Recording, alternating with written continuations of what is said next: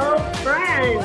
This is Shug Bury here, and I'm the host of, I think, the best radio show ever, HIM4Her Radio, Women's Hot Topics. And you know why I think it's the best show ever? Because we've got an amazing guest with us today. I'm super pumped. As soon as I saw her book was coming out, I had to get her on the show. And for some odd and strange reason, she said yes. So ladies, we're in for such a treat today. Today I have Christy Wright, and she wrote a book called Take Back Your Time. Hey, John, are you with me? I am with you, Shug. I think, John, you and I need this book more than you were talking about it before. You said, I think I need this book more than my listeners. I thought, no, I think I need it more than your listeners, Shug. I think so. I think so. It's called Take Back Your Time, the Guilt-Free Guide to a Life Balance. And it's with Christy Wright, and she's with Ramsey Solutions. Christy, thank you so much for coming on the show. Oh my gosh, thanks for having me. You're right. This is a hard thing. That's why I wanted to write about it, because I need it for my own life. So I get it. Yeah, I mean, we all do. So, you know, what I'm really super excited about was in the very beginning, you did a beautiful tribute to your husband. And the bio was absolutely great in the forefront where you said, you know, he's just, you're everything. And right away, even before I turned the next page, I'm like, I love this woman. I love your husband. I'd love to meet him sometime. It just sounds like a gem. He's a saint. Yeah. What would we do without our husbands? Now, I just can't believe that you're able to have, I believe you have 3 children. Is that right? That's right. And they're under what age? 6, 4, and 1. And then you work full time for Ramsey Solutions, and you wrote, this is not your first book, is it? It's not. I have another book, Business Boutique, all about helping women start side businesses. But you know what's interesting, Shug, is in 10 years of doing business coaching, the number one question I was asked was not a business question. It was this question: how do you balance it all? How do you balance everything? And so it made me realize, man, this is a real pain point for people. And then to your point, I started having kids and working and doing all the things. I've got a lot of interests, like so many women do. And it made me want to really dive into this topic and get to the root of what's going on. You know what I love? I did read the book, and thank you for sending it to me ahead of time. I read it, and as I was reading it, I was loving the stories. The way you write is so humorous, and then you really get to the heart of it. There's nothing fake about it.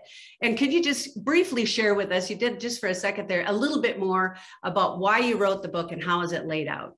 Yes. Well, here's the thing with this term, life balance or balance. It's interesting, Shug, because we ask about this all the time. How do you balance it all? How do you balance everything? I just need more balance in my life. And what I've realized is that when we talk about the question, we always talk about it as if balance is a verb. How do you balance it all? We have these ideas in our head that it's going to be this scale and everything's equally weighted.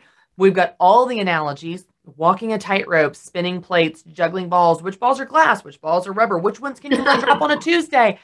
And the truth is, if you think about any of those images, that sounds stressful. Have you ever seen a tightrope walker? Like every fiber of their body is tense. Yeah. This feels hard. It feels risky. And most of all, it feels like I could do all that. I could try to have a 50-50 split and do everything for an equal amount of time and juggle all the balls and spin all the plates and walk the tightrope. And I could still feel as if something's not right. And so it led me down this path of asking a different question. What if balance isn't so much something you do, how you balance it all? What if it's something that you create in your life? What if it's something you become, where you could be balanced and still be busy, where you could be balanced in an out of balance world, where balance looks more like peace in a chaotic world, being confident when you say yes to this thing or no to that thing, being proud of how you spend your time for once in your life, and maybe just enjoying your life. I think when we ask about balance, that's what we're really after. And so I wanted to redefine balance in this book and say, life balance is not doing everything for an equal amount of time. We've tried that. It hasn't worked. Instead, life balance comes from doing the right things at the right time. And you get to decide what's right for you. So when you do the right things at the right time, you will actually feel that sense of balance that you've been looking for all along. And so I really wanted to reclaim this word, redefine this word, and then lay out very tactical steps to help people create this in their life. Well, and that's just so powerful, especially to our listeners, who the majority are women, but we do have men that listen as well. And they all have little babies like you do, or they're midlife, or they have grandparents, and they're trying, there's different generations that this really speaks to, which I really appreciated. My husband and I have just decided to sell everything. Oh, wow. Sell our furniture, get on the road, and bring the radio on the road. And so that's what we're doing today. I'm hearing out of Wisconsin right now. Go Cheeseheads. But Christy, I got to tell you, this book really spoke to me. And you talk about in the beginning how important it was when you had a new baby that you heard the words, "You are doing a good job." Would you tell me why that was so impactful? Yeah, it's interesting because I think that sometimes we get an idea in our head and culture reinforces it. And we might even have a bent towards this of focusing on the negative where we perceive that we're failing. We have, we can talk about this later, but we have 50 things on our to-do list. We get 47 done and we beat ourselves up for the 3 we didn't get to. And we just have this narrative that we're failing all the time. And especially in motherhood, when there's no handbook for that, and you've got a million models of what a perfect parent looks like on Instagram, and you're not that. And your kids aren't that cute or well-behaved or married matching outfits. And so we just walk around all day beating ourselves up and feeling like we're failing. And so the story that I tell was when I was, had a newborn. Carter was my first child, and it was about, 6 or 8 weeks into having him. And I couldn't get him a nurse, and he wasn't sleeping, and he had infections. It was just really, really, really hard. And I remember crying one night in the nursery, and my husband rushed in the room because he heard me crying with my son, and he realized we were safe and fine, but he just stood in the door, and he just said those 5 words. He said, "You're doing a good job. You're doing a good job. You are doing a good job." And the reason that was so powerful, and I want to make sure people don't miss this, that was not a compliment. If he was giving me a compliment, it would be like, "You're doing awesome. Yay, rah, rah." It wasn't a compliment. He was speaking truth into my heart and into my mind. He was speaking truth. And the only way to cut through the lies I had been believing, like I'm not doing a good job, is with the truth in the same words. You're doing a good job. And so one of the heart behind this book is not so much about the calendar and time management. It's about enjoying the life that the calendar represents. And I believe that there are men and women, but especially women, primarily women, walking around all day, every day, feeling like they're failing, and they're not. And I want to help them see what a good job they're already doing and build on that and help them have some best practices for spending their life on what matters most to them. I love that. And I love just your heart and your passion. And listeners, if you're not familiar with Christy Wright, you've got to look her up, friends. You can find her at her own website, which is christywright.com, or you can find her on ramseysolutions.com. And what she does is that she goes around to sell out audiences, motivating them, encouraging them in Christ, in their lives. And the Business Boutique was just a great kickoff, just a wonderful book. And then to write this book, because it's on your heart to help other people, because you're walking it, you're experiencing it. I thank you so much, Christy. It was really meaningful to me. Thank you. Yeah. So you talk about 5 steps. Decide what matters. Because, women that are listening right now, you're juggling so many things. It all matters. It all matters. They all do. And it's like, I'm sorry, Christy, I just can't get rid of one thing because every one of them is so important. How do you decide? Yeah, well, you're right in that it's a struggle and it's hard. We have a lot of interests. We have a lot going on. And yes, we do have a lot of responsibilities. If you have kids bring with them so many responsibilities, not just the keeping them alive and feeding them, but schools and checklists and PTA meetings and all the things. So one of the things that we struggle with, women in particular struggle with this, is prioritizing. So for us, everything is created equal. Even when we rattle off our to-do list to each other, you can hear it in the way that we treat everything equally. Like, well, yeah, I've got to work out, and I've got to pay my bills, and I've got to reorganize my attic, and I've got to steam clean the couch cushions. I need to feed my kids. And also, I also have to bake homemade cookies for everyone in the neighborhood. Okay. All that was not created equal. There are things you have to do: feed your kids, pay your bills. There are things that would be nice to do: work out. There are things that you don't have to do at all, like steam clean your couch cushions, reorganize your attic, or home bake cookies for everyone in the neighborhood. And until we learn the skill of prioritizing, we will always be overwhelmed. we will always be exhausted, and we will be living in a lie that everything is treated equal, and it's not. And so what I want to help people do is when we talk about doing the right things at the right time, I break it down into 5 tactical steps, and I actually walk you through how to prioritize. But the very first step is decide what matters. What that means is what makes the cut. What makes it above the line? Your time is finite. Everything can't make it above the line. So what is most important and what is optional or not as important? And you're going to list things that you have to do, want to do, whatever, in order of priority, first, second, third, and so on. And then what happens is in this process of prioritizing is that you now have clarity about what's most important and what matters so that you can do it.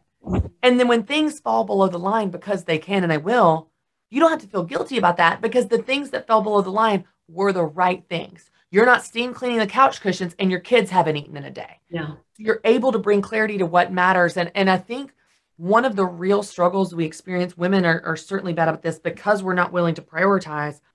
We think the solution is just to work harder. We just need to work harder. I know I need to wake up earlier. I need to wake up earlier. I need a better morning routine. I need a new time management app. I need to multitask. I need to be more efficient, more productive. If I could just be more efficient, work smarter, not harder, work smarter and harder, and stay up later. If I could do that, I'd get it all done. No, you can't. No, you won't. All that's happened now is you have rushed through your day. You have not enjoyed your day because you're rushing through it. And by the way, we're usually the worst version of ourselves when we're rushing. We're impatient, short-tempered, not any fun, stressed, anxious, exhausted, etc. So you've rushed through your day, been the worst version of yourself, and you crash into bed at night exhausted. I think we all can relate to that. And still beating yourself up for the things you didn't get to. Amen. Yeah. So we have got to do something different. We have tried that. It has not worked. We need to try something different. We need to decide what is important and do that. Decide what matters and do that. And choose what we're going to let go. I use the analogy in the book of my house because I love visual examples. So this may sound silly, but truly, Shug, I can't keep my whole house clean at one time. It's not that big. I just have 3 kids that mess up faster than I can clean. If I was going to do that, I would have to send them away to boarding school, bring in some house cleaners, then maybe we could get it done, but it wouldn't stay that way. So because I've realized this new reality of 3 kids under age 6, I've decided what I'm going to fight for and what I'm going to let go. So essentially, what makes it above the line and what is going to fall below the line that I'm not going to beat myself up for. I'm actually choosing that no.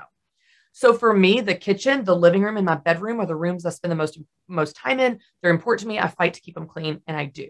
And I like that word that you use, Christy, is choose. I choose to keep it clean. You talked about the playroom in the book, and the playroom is a mess, but I have chosen to allow it to be a mess because I have prioritized other items in my life. I thought that was really powerful. Exactly. So there's the visual, the playroom and the boys' room and the deck. Don't make it above the line. So actually choose that no. So when I walk in the playroom and it's a mess, I don't think, oh, I'm such a failure. I need to clean the playroom, which is going to turn into a mess 3 seconds later. I look at that and I say, oh, that no is a yes better spent somewhere else. So in my evenings, I'm playing with my kids. I'm not cleaning up after them. And so because we have a bent towards the negative, we need to shift that and train ourselves to focus on the positive. What are these no's allowing us to say yes to? Let's not focus on what falls below the line. Let's focus on what we are accomplishing, where we are succeeding, what we are getting done, what we are fighting for that falls above the line, and be proud of that. And I think if we can do that, it's going to drastically change how we experience our life, because we shake the guilt and we finally, for once and for all, can feel proud of how we spend our time. Mm-hmm. And, you said in the book, time is not the answer. And then you give us an illustration. It was so cute, about a doctor appointment for your child where you thought he was teething, but instead it was something else. Can you tell us about that?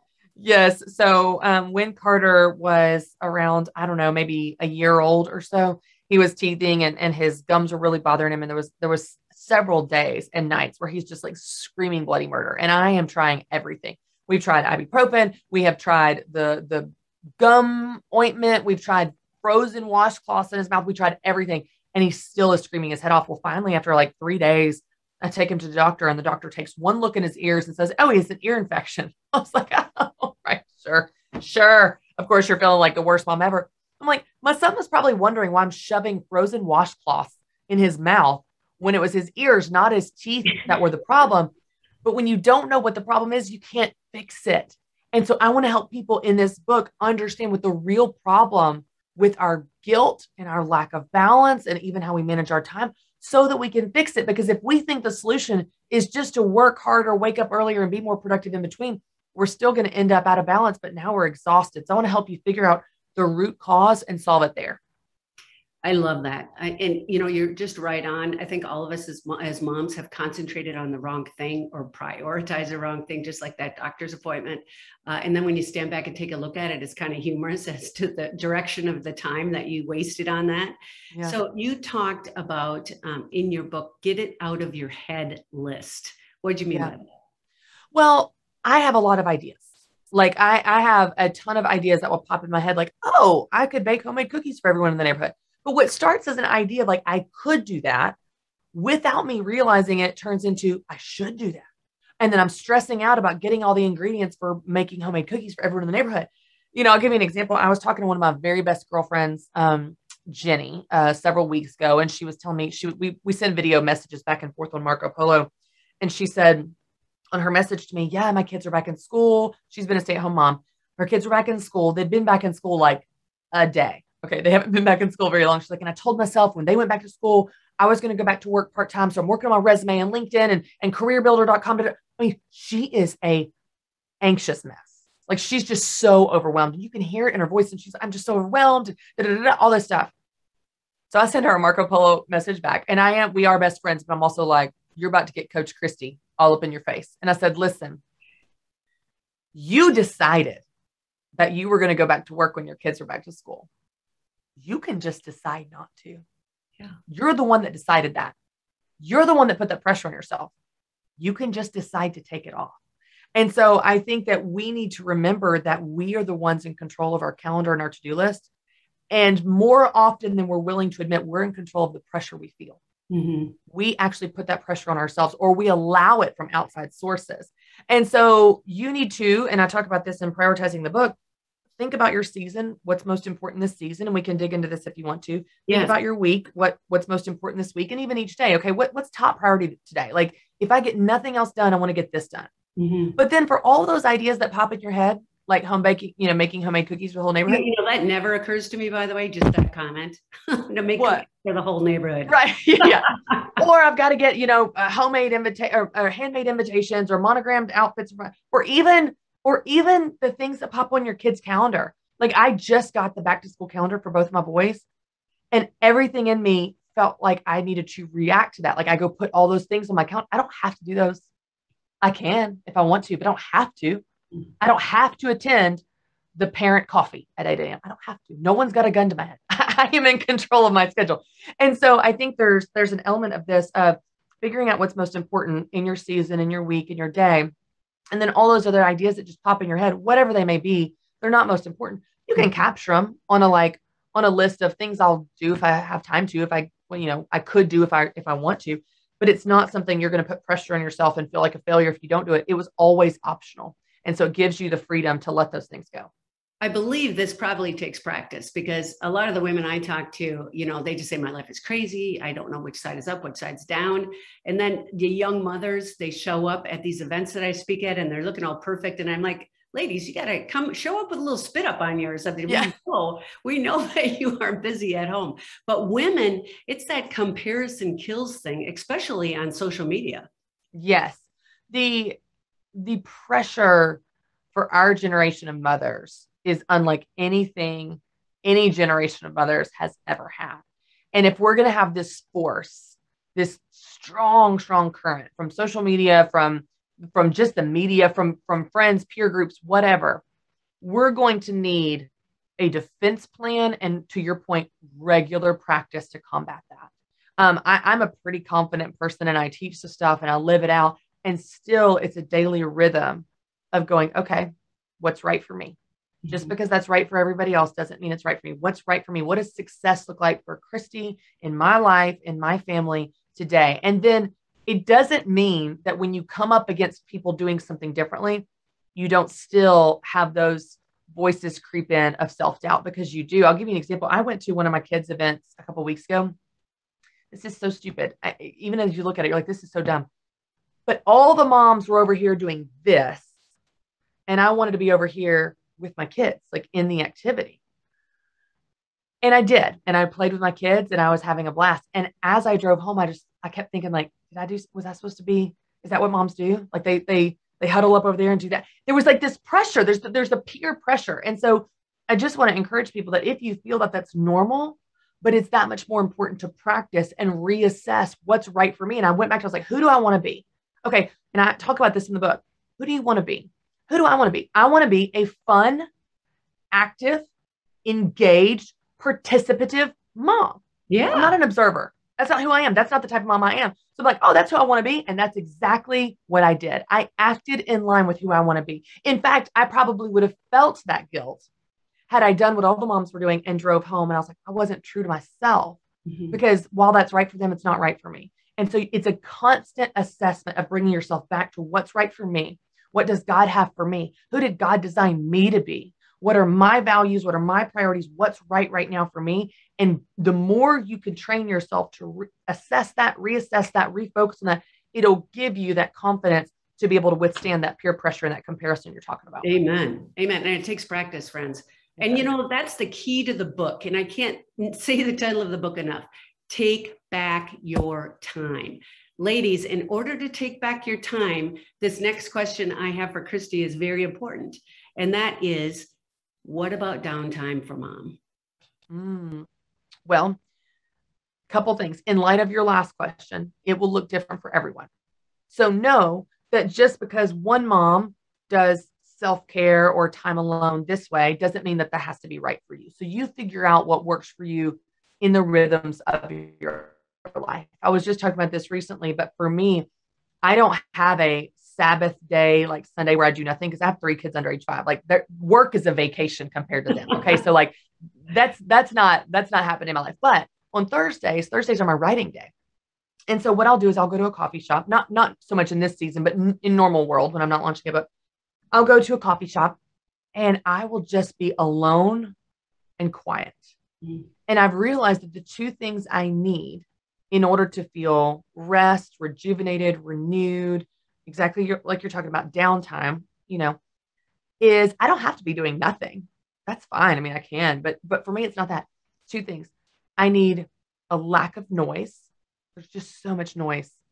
3 kids, man, so much noise all the time. I need no noise. I need quiet, and I need not to perform. And it's not like I'm performing like I'm a different person for you than I am in real life. But when you're on camera, when you're having conversations, when you're engaging with people, you're on, like you're smiling, your face, like you're so engaged because it's fun and it's awesome. But like, for example, I went to Florida with my husband, Matt, in April, and Shug, the first 2 days, he asked me probably 25 to 40 times, are you okay? Are you okay? Because I didn't smile at all. And it wasn't that I wasn't having fun. I was like, I just need my face to rest. And you know this from being on camera, but you're just, when you're in meeting, even if you're in meetings or talking to people, we're so expressive and engaged. I was like, I just need a day where I can have greasy hair, no makeup. I can not smile and it's not going to hurt someone's feelings, and just have some quiet. And so that for me is rest. And so I think for someone else, it might look totally different. And that's okay. I think you need to figure out what makes you feel renewed. And another thing for me is workouts. I love, that gives me energy. I love working out. Figuring out what is that for you, and then incorporating it into your life in a way that works for you, and knowing it doesn't have to look like anyone else, and you don't have to feel guilty when it doesn't. But prioritizing time to be renewed is essential for you to have energy for these things that you want to do. Amen. And I love the way that you said, put it on your calendar. Put your downtime on your calendar. Yep. Make a point of finding time for yourself so that you can recharge. And ladies, there's nothing better than personal quiet time with the Lord. You get a couple minutes, sit down, just be with God, pray, open up, read His Word. And it's amazing how quickly you will be rejuvenated. So ladies, thank you very much, Christy Wright, for coming on. Would you find her book, please, Take Back Your Time?